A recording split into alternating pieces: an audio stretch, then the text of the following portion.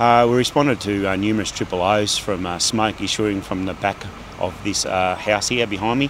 There was 3 occupants, a mother and 5-year-old and a grandmother. They all self-extricated. Smoke alarm had activated and alerted them to the fire. Although the door was closed, smoke was getting to the alarm. So they were safe. They've knocked down the fire, and we're just arranging some more accommodation for this evening. There was 2 animals reported at the time. Crews were still on the fire attack. The other crews search found the dogs. They weren't breathing. Crews brought the 2 young dogs out and revived them with CPR and oxygen, and they've been taken to the vet.